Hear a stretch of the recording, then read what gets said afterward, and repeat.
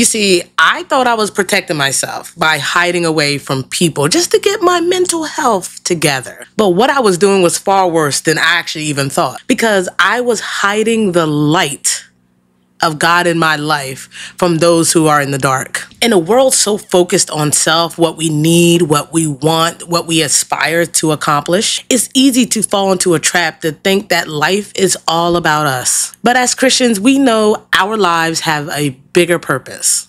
If we are constantly focusing inward, we are forgetting and forsaking the light that God has put in us to show to the world. And that's the very light that they need to see God. So why are we hiding it? And by looking at ourselves. So let's break out of the shadows and out of this self-absorbed mindset and let God's light shine through us. Because there is someone out there that needs him, and they just might find God through you.